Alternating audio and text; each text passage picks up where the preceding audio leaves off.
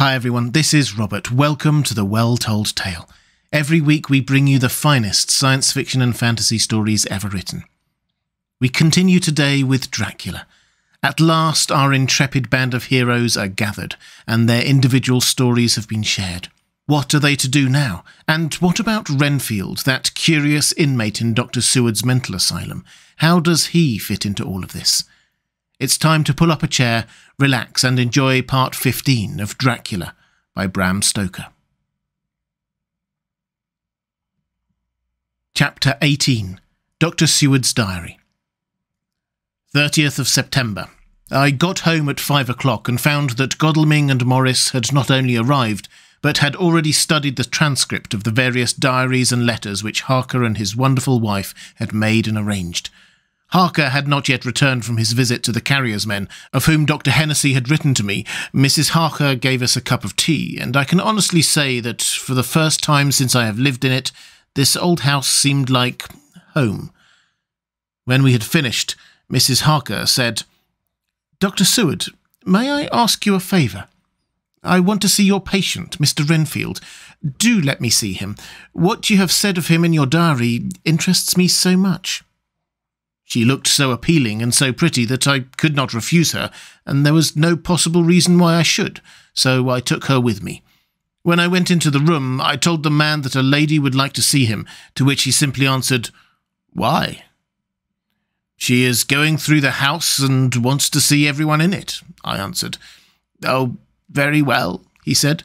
"Let her come in, by all means, but just wait a minute till I tidy up the place." His method of tidying was peculiar. He simply swallowed all the flies and spiders in the boxes before I could stop him. It was quite evident that he feared or was jealous of some interference.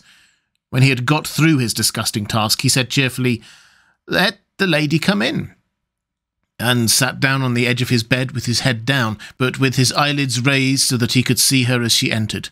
For a moment, I thought that he might have some homicidal intent. I remembered how quiet he had been just before he attacked me in my own study, and I took care to stand where I could seize him at once if he attempted to make a spring at her.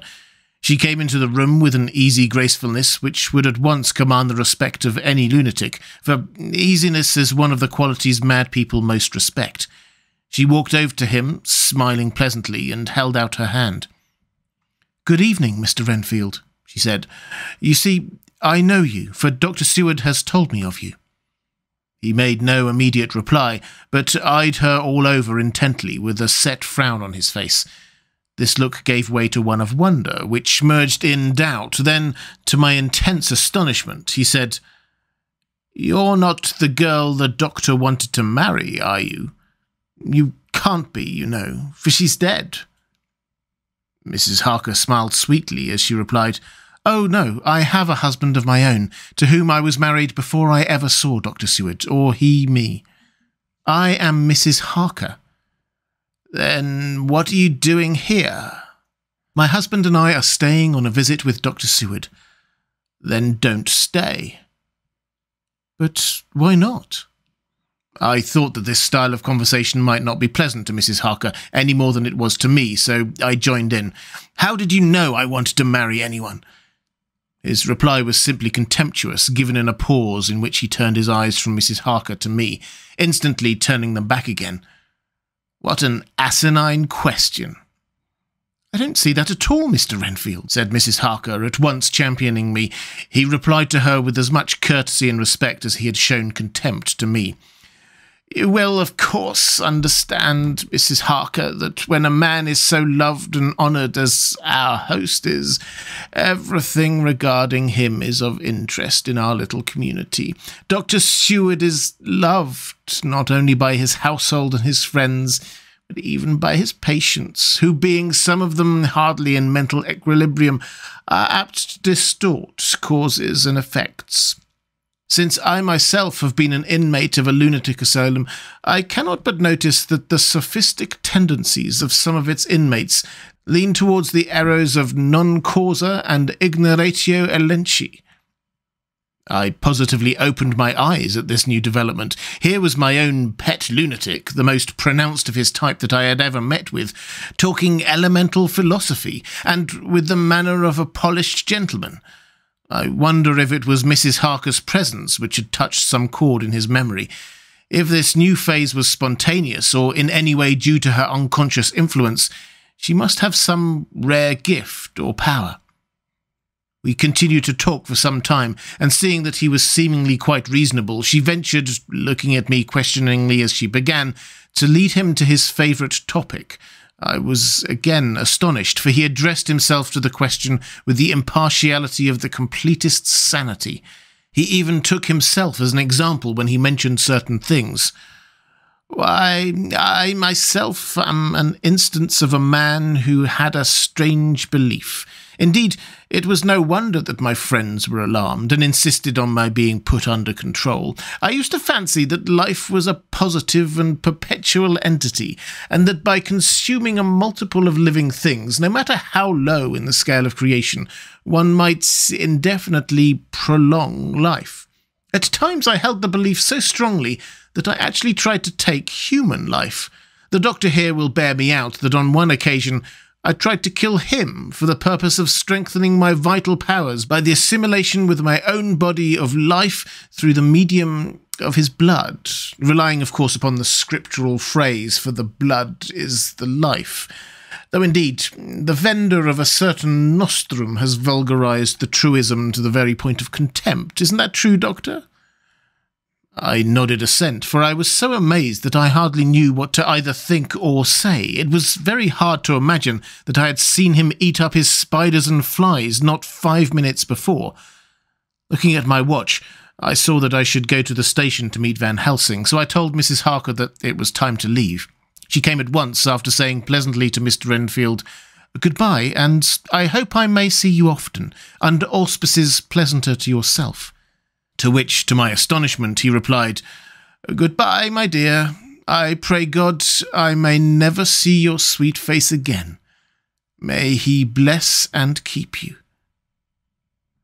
When I went to the station to meet Van Helsing, I left the boys behind me. Poor Art seemed more cheerful than he has been since Lucy first took ill, and Quincy is more like his own bright self than he has been for many a lone day. Van Helsing stepped from the carriage with the eager nimbleness of a boy. He saw me at once and rushed up to me, saying, "Ah, good friend John, how goes it all? Well? So, I have been busy, for I come here to stay, if need be. All affairs are settled with me, and I have much to tell. Madam Mina is with you?" "Yes, and her so fine husband? And Arthur, and my friend Quincy, they are here too? Good." As I drove to the house, I told him of what had passed, and of how my own diary had come to be of some use through Mrs. Harker's suggestion, at which the Professor interrupted me.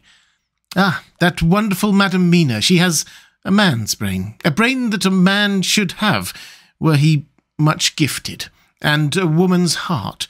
The good God fashioned her for a purpose, believe me, when he made that so good combination. Friend John, up to now fortune has made that woman to help to us. After tonight, she must not have to do with this so terrible affair. It is not good that she run a risk so great. We men are determined, nay, are we not pledged to destroy this monster? But it is no part for a woman. Even if she be not harmed, her heart may fail her in so much and so many horrors, and hereafter she may suffer, both in waking from her nerves and in sleep from her dreams. And besides, she is young woman, and not so long married. There may be other things to think of sometime. It is not now. You tell me she has wrote all? Then she must consult with us. But tomorrow she say goodbye to this work, and we go alone." I agreed wholeheartedly with him, and then I told him what we had found in his absence, that the house which Dracula had bought was the very next one to my own. He was amazed, and a great concern seemed to come on him. "Oh, that we had known it before," he said, "for then we might have reached him in time to save poor Lucy. However, the milk that is spilt cries not out afterwards, as you say. We shall not think of that, but go on our way to the end." Then he fell into a silence that lasted until we entered my own gateway. Before we went to prepare for dinner, he said to Mrs. Harker, I am told, Madam Mina, by my friend John, that you and your husband have put up in exact order all things that have been up to this moment. Not up to this moment, Professor, she said impulsively, but up to this morning. But why not up to now? We have seen hitherto how good light all the little things have made. We have told our secrets, and yet no one who has told is the worse for it. Mrs. Harker began to blush, and taking a paper from her pockets, she said, Dr. Van Helsing, will you read this and tell me if it must go in? It is my record of today. I, too, have seen the need of putting down at present everything, however trivial, but there is little in this except what is personal. Must it go in? The Professor read it over gravely and handed it back, saying, It need not go in if you do not wish it, but I pray that it may. It can but make your husband love you the more, and all us, your friends, more honour you, as well as more esteem and love. She took it back with another blush and a bright smile. And so now, up to this very hour, all the records we have are complete and in order. The Professor took away one copy to study after dinner and before our meeting, which is fixed for 9 o'clock.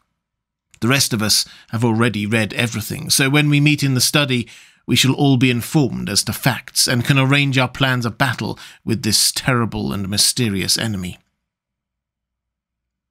Mina Harker's Journal, 30th of September.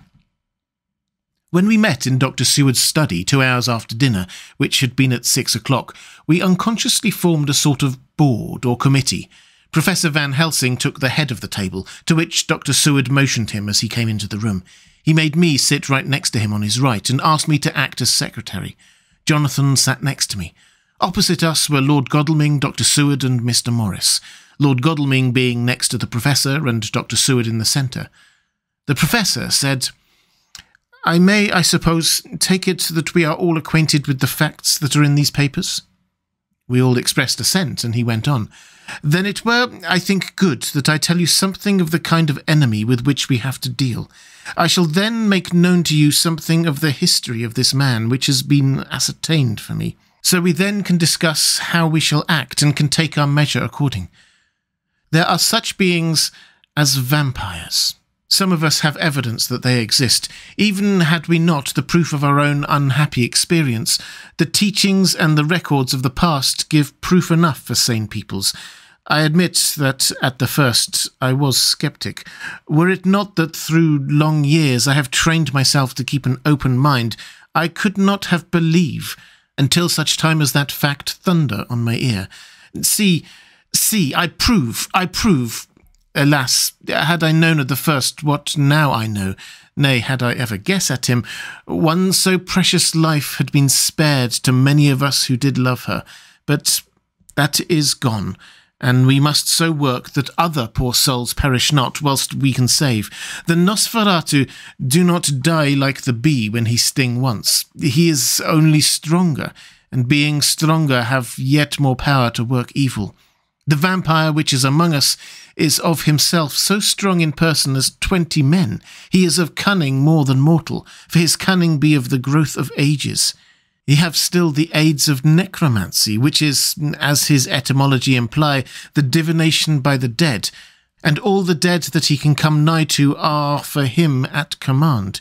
He is brute, and more than brute. He is devil in callous, and the heart of him is not. He can, within limitations, appear at will when and where and in any of the forms that are to him. He can, within his range, direct the elements, the storm, the fog, the thunder. He can command all the meaner things, the rat and the owl and the bat, the moth and the fox and the wolf. He can grow and become small. He can at times vanish and become unknown. How, then, are we to begin our strike to destroy him? How shall we find his where, and having found it, how can we destroy? My friends, this is much. It is a terrible task that we undertake, and there may be consequence to make the brave shudder, for if we fail in this our fight, he must surely win. And then where end we? Life is nothings. I heed him not, but to fail here is not mere life or death. It is that we become as him, that we henceforward become foul things of the night, like him, without heart or conscience, preying on the bodies and the souls of those we love best. To us forever are the gates of heaven shut, for who shall open them to us again? We go on for all time, abhorred by all, a blot on the face of God's sunshine, an arrow in the side of him who died for man, but we are face to face with duty, and in such case must we shrink? For me, I say no. But then I am old, and life with his sunshine, his fair places, his song of birds, his music and his love lie far behind. You other are young. Some have seen sorrow, but there are fair days yet in store. What say you? While he was speaking, Jonathan had taken my hand. I feared, oh so much, that the appalling nature of our danger was overcoming him when I saw his hand stretch out, but it was life to me to feel its touch, so strong, so self-reliant, so resolute. A brave man's hand can speak for itself. It does not even need a woman's love to hear its music. When the professor had done speaking, my husband looked in my eyes and I in his. There was no need for speaking between us. I answer for Mina and myself, he said. Count me in, Professor, said Mr. Quincy Morris, laconically as usual. I am with you, said Lord Godalming, for Lucy's sake, if for no other. Dr. Seward simply nodded. The professor stood up and, after laying his golden crucifix on the table, held out his hand on either side. I took his right hand and Lord Godalming his left. Jonathan held my right with his left and stretched across to Mr. Morris. So as we all took hands, our solemn compact was made. I felt my heart icy cold, but it did not even occur to me to draw back. We resumed our places, and Van Helsing went on with a sort of cheerfulness, which showed that the serious work had begun. It was to be taken as gravely and in as businesslike a way as any other transaction of life. Well, you know what we have to contend against, but we too are not without strength. We have on our side power of combination, a power denied to the vampire kind. We have sources of science. We are free to act and think, and the hours of the day and the night are ours equally. In fact, so far as our powers extend, they are unfettered, and we are free to use them. We have self-devotion in a cause, and an end to achieve that is not a selfish one. These things are much. Now, let us see how far the general powers arrayed against us are restrict, and how the individual cannot.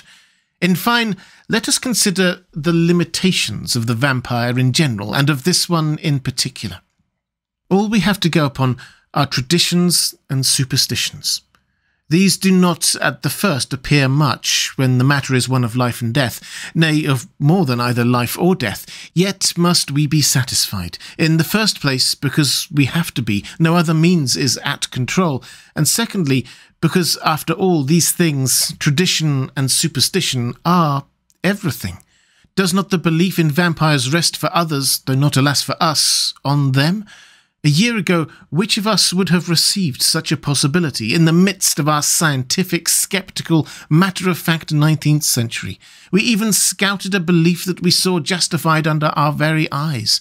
Take it, then, that the vampire and the belief in his limitations and his cure rest for the moment on the same base. For, let me tell you, he is known everywhere that men have been.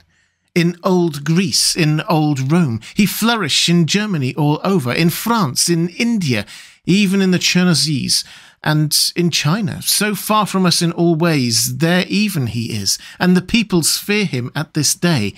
He have followed the wake of the berserker Icelander, the devil-begotten Hun, the Slav, the Saxon, the Magyar. So far, then, we have all we may act upon, and let me tell you that very much of the beliefs are justified by what we have seen in our own so unhappy experience.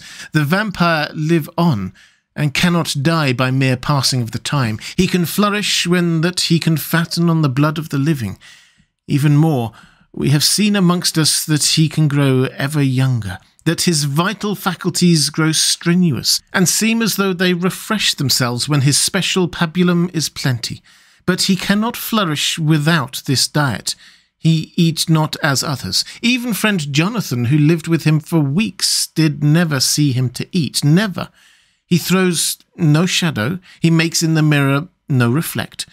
As again Jonathan observe, he has the strength of many of his hand. Witness again Jonathan, when he shut the door against the wolves, and when he help him from the diligence too. He can transform himself to wolf, as we gather from the ship arrival in Whitby. When he tear open the dog, he can be as bat, as Madame Mina saw him on the window at Whitby, and as friend John saw him fly from this so near house, and as my friend Quincy saw him at the window of Miss Lucy. He can come in mist, which he create. That noble ship's captain proved him of this. But from what we know, the distance he can make this mist is limited, and it can be only round himself. He come on moonlight rays as elemental dust, as again Jonathan saw those sisters in the castle of Dracula. He become so small. We ourselves saw Miss Lucy, ere she was at peace, slip through a hairbreadth space at the tomb door. He can, when once he find his way, come out from anything or into anything, no matter how close it be bound or even fused up with fire. Solder, you call it. He can see in the dark, no small power this, in a world which is one half shut from the light. But hear me through. He can do all these things, yet he is not free. Nay, he is even more prisoner than the slave of the galley, than the madman in his cell. He cannot go where he lists. He who is not of nature has yet to obey some of nature's laws. Why, we know not. He may not enter anywhere at the first, unless there be some one of the household who bid him to come, though afterward he can come and go as pleased. His power ceases, as does that of all evil things, at the coming of the day. Only at certain times can he have limited freedom. If he be not at the place whither he is bound, he can only change himself at noon or exact sunrise or sunset. These things we are told, and in this record of ours we have proof by inference. Thus, whereas he can do as he will within his limit, when he have his earth home, his coffin home, his hell home, the place unhallowed, as we saw when he went to the grave of the suicide at Whitby, still at another time he can only change when the time come. It is said too that he can only pass running water at the slack or the flood of the tide. Then there are things which so afflict him that he has no power, as the garlic that we know of. And as for things sacred, as this symbol, my crucifix, that was amongst us even now when we resolve, to them he is nothing, but in their presence he take his place far off and silent with respect. There are others too which I shall tell you of, lest in our seeking we may need them. The branch of wild rose on his coffin keep him that he may not move from it. A sacred bullet fired into the coffin kill him that he may be true dead. And as for the stake through him, we know already of its peace, or of the cut-off head that giveth rest. We have seen it with our eyes. Thus, when we find the habitation of this man that was, we can confine him to his coffin and destroy him, if we obey what we know. But he is clever.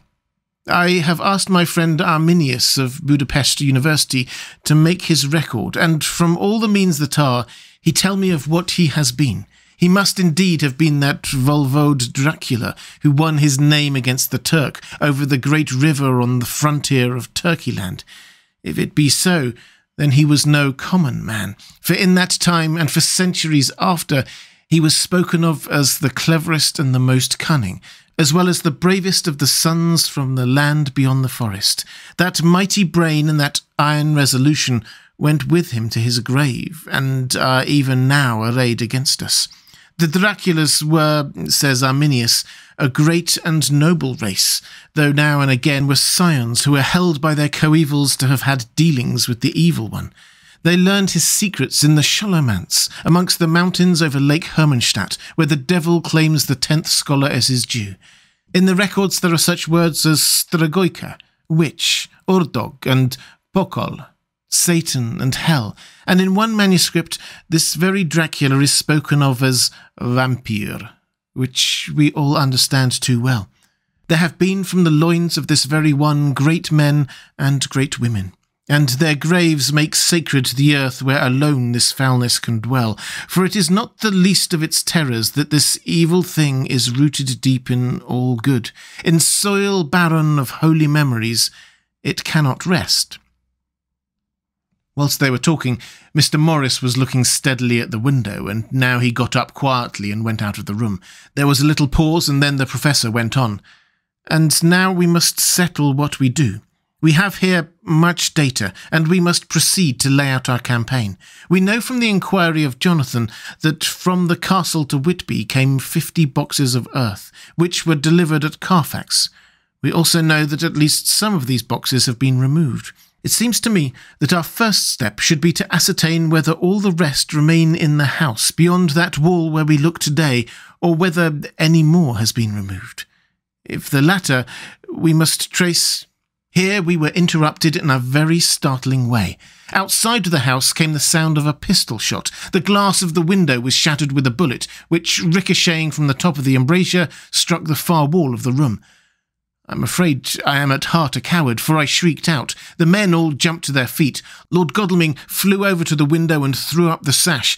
As we did so, we heard Mr. Morris's voice without. "Sorry, I fear I have alarmed you. I shall come in and tell you about it." A minute later he came in and said, "It was an idiotic thing for me to do, and I ask your pardon, Mrs. Harker, most sincerely. I fear I must have frightened you terribly, but the fact is that whilst the Professor was talking, there came a big bat and sat on the window-sill. I've got such a horror of the damned brutes from recent events that I cannot stop them, and I went out to have a shot, as I have been doing of late of evenings whenever I have seen one. You used to laugh at me for it then, Art." "Did you hit it?" asked Van Helsing. "I fancy not, for it flew away into the wood." Without saying any more, he took his seat, and the Professor began to resume his statement. "We must trace each of these boxes, and when we are ready, we must either capture or kill this monster in his lair, or we must, so to speak, sterilize the earth so that no more he can seek safety in it. Thus, in the end, we may find him in his form of man between the hours of noon and sunset, and so engage with him when he is at his most weak. And now for you, Madam Mina. This night is the end until all be well. You are too precious to us to have such risk. When we part tonight, you no more must question. We shall tell you all in good time. We are men and are able to bear, but you must be our star and our hope, and we shall act all the more free that you are not in the danger, such as we are." All the men, even Jonathan, seemed relieved, but it did not seem to me good that they should brave danger and perhaps lessen their safety, strength being the best safety, through care of me. But their minds were made up, and though it was a bitter pill for me to swallow, I could say nothing save to accept their chivalrous care of me. Mr. Morris resumed the discussion. "As there is no time to lose, I vote we have a look at this house right now. Time is everything with him, and swift action on our part may save another victim. I own that my heart began to fail me when the time for action came so close, but I did not say anything, for I had a greater fear that if I appeared as a drag or a hindrance to their work, they might even leave me out of their counsels altogether. They have gone off now to Carfax, with means to get into the house. Manlike, they had told me to go to bed and sleep, as if a woman can sleep when those she loves are in danger. I shall lie down and pretend to sleep, lest Jonathan have added anxiety about me when he returns." Dr. Seward's Diary. 1st of October, 4 a.m. Just as we were about to leave the house, an urgent message was brought to me from Renfield to know if I would see him at once, as he had something of the utmost importance to say to me. I told the messenger to say that I would attend to his wishes in the morning. I was busy just at the moment. The attendant added, "He seems most importunate, sir. I have never seen him so eager. I don't know but what, if you don't see him soon, he will have one of his violent fits." I knew the man would not have said this without some cause, so I said, "All right, I'll go now," and I asked the others to wait a few minutes for me, as I had to go and see my patient. "Take me with you, friend John," said the Professor. His case in your diary interests me much, and it had bearing, too, now and again, on our case. I should much like to see him, and especially when his mind is disturbed." "May I also come?" asked Lord Godalming. "Me too," said Quincy Morris. "May I come?" said Harker. I nodded, and we all went down the passage together. We found him in a state of considerable excitement, but far more rational in his speech and manner than I had ever seen him. There was an unusual understanding of him, which was unlike anything I had ever met with a lunatic, and he took it for granted that his reasons would prevail with others entirely sane.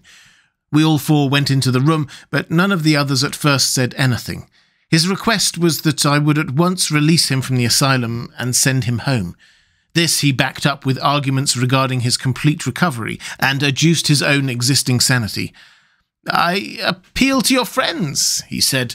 "They will, perhaps, not mind sitting in judgment on my case. By the way, you have not introduced me." I was so much astonished that the oddness of introducing a madman in an asylum did not strike me at the moment, and besides, there was a certain dignity in the man's manner, so much of the habit of equality, that I at once made the introduction. Lord Godalming, Professor Van Helsing, Mr. Quincy Morris of Texas, Mr. Renfield. He shook hands with each of them, saying in turn, "Lord Godalming, I had the honour of seconding your father at the Wyndham. I grieve to know by your holding the title that he is no more. He was a man loved and honoured by all who knew him, and in his youth was, I have heard, the inventor of a burnt rum punch, much patronised on Derby night. Mr. Morris, you should be proud of your great state. Its reception into the Union was a precedent which may have far-reaching effects hereafter, when the pole and the tropics may hold alliance to the stars and stripes. The power of treaty may yet prove a vast engine of enlargement, when the Monroe Doctrine takes its true place as a political fable. What shall any man say of his pleasure at meeting Van Helsing? Sir, I make no apology for dropping all forms of conventional prefix. When an individual has revolutionized therapeutics by his discovery of the continuous evolution of brain matter, conventional forms are unfitting, since they would seem to limit him to one of a class. You gentlemen, who by nationality or heredity or by the possession of natural gifts are fitted to hold your respective places in the moving world, I take to witness that I am as sane as at least the majority of men who are in full possession of their liberties, and I am sure that you, Dr. Seward, humanitarian and medico-jurist as well as scientist, will deem it a moral duty to deal with me as one to be considered as under exceptional circumstances." He made this last appeal with a courtly air of conviction, which was not without its own charm. I think we were all staggered. For my own part, I was under the conviction, despite my knowledge of the man's character and history, that his reason had been restored, and I felt under a strong impulse to tell him that I was satisfied as to his sanity, and would see about the necessary formalities for his release in the morning. I thought it better to wait, however, before making so grave a statement, for of old I knew the sudden changes to which this particular patient was liable, so I contented myself with making a general statement that he appeared to be improving very rapidly, that I would have a longer chat with him in the morning, and would then see what I could do in the direction of meeting his wishes. This did not at all satisfy him, for he said quickly, "But I fear, Dr. Seward, that you hardly apprehend my wish. I desire to go at once, here, now, this very hour, this very moment, if I may. Time presses, and in our implied agreement with the old scytheman, it is of the essence of the contract. I'm sure it is only necessary to put before so admirable a practitioner as Dr. Seward so simple yet so momentous a wish to ensure its fulfilment." He looked at me keenly, and seeing the negative in my face, turned to the others and scrutinized them closely. Not meeting any sufficient response, he went on, "Is it possible that I have erred in my supposition?" "You have," I said frankly, but at the same time, as I felt, brutally. There was a considerable pause, and then he said slowly, "Then I suppose I must only shift my grounds of request. Let me ask for this concession, boon, privilege, what you will. I am content to implore, in such a case, not on personal grounds, but for the sake of others. I am not at liberty to give you the whole of my reasons, but you may, I assure you, take it from me that they are good ones, sound and unselfish, and spring from the highest sense of duty. Could you look, sir, into my heart, you would approve to the full the sentiments which animate me. Nay, more, you would count me amongst the best and truest of your friends. Again he looked at us all keenly. I had a growing conviction that this sudden change of his entire intellectual method was but yet another form or phrase of his madness, and so determined to let him go on a little longer, knowing from experience that he would, like all lunatics, give himself away in the end. Van Helsing was gazing at him with a look of utmost intensity, his bushy eyebrows almost meeting with the fixed concentration of his look. He said to Renfield in a tone which did not surprise me at the time, but only when I thought of it afterwards, for it was as of one addressing an equal. "Can you not tell frankly your real reason for wishing to be free tonight? I will undertake that if you will satisfy even me, a stranger, without prejudice, and with the habit of keeping an open mind, Dr. Seward will give you, at his own risk and his own responsibility, the privilege you seek." He shook his head sadly, and with the look of poignant regret on his face. The Professor went on. "Come, sir, bethink yourself. You claim the privilege of reason in the highest degree, since you seek to impress us with your complete reasonableness. You do this, whose sanity we have reason to doubt, since you are not yet released from medical treatment for this very defect. If you will not help us in our efforts to choose the wisest course, how can we perform the duty which you yourself put upon us? Be wise and help us, and if we can, we shall aid you to achieve your wish." He still shook his head as he said, "Dr. Van Helsing, I have nothing to say. Your argument is complete, and if I were free to speak, I should not hesitate a moment. But I am not my own master on the matter. I can only ask you to trust me. If I am refused, the responsibility does not rest with me." I thought it was now time to end the scene, which was becoming too comically grave, so I went towards the door, simply saying, "Come, my friends, we have work to do. Good night." As, however, I got near the door, a new change came over the patient. He moved towards me so quickly that for a moment I feared that he was about to make another homicidal attack. My fears, however, were groundless, for he held up his two hands imploringly and made his petition in a moving manner. As he saw that the very excess of his emotion was militating against him by restoring us more to our old relations, he became still more demonstrative.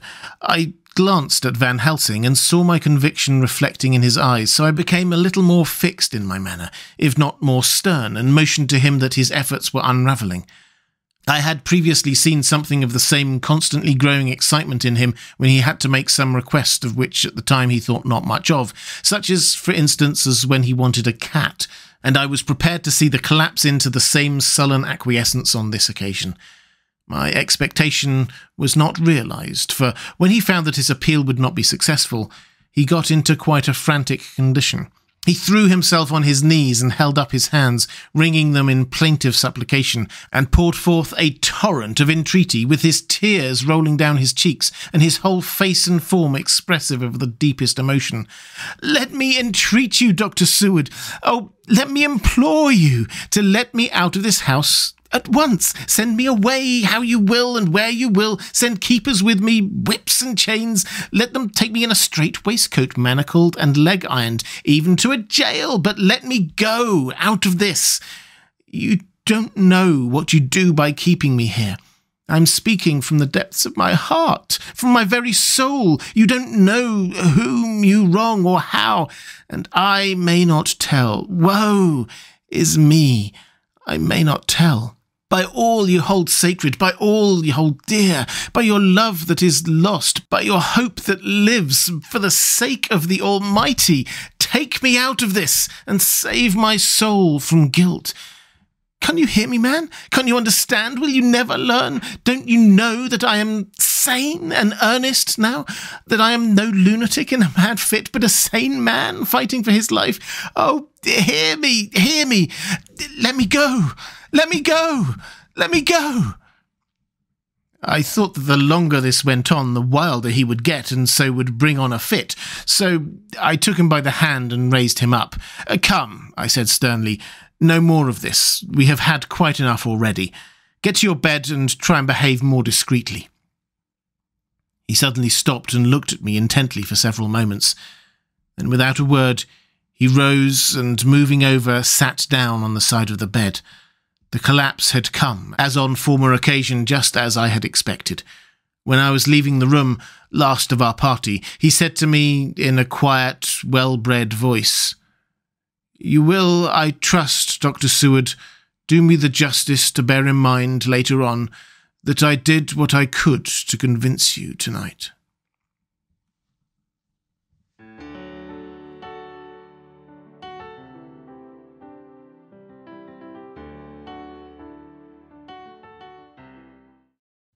And welcome back. I hope you enjoyed part 15 of Dracula.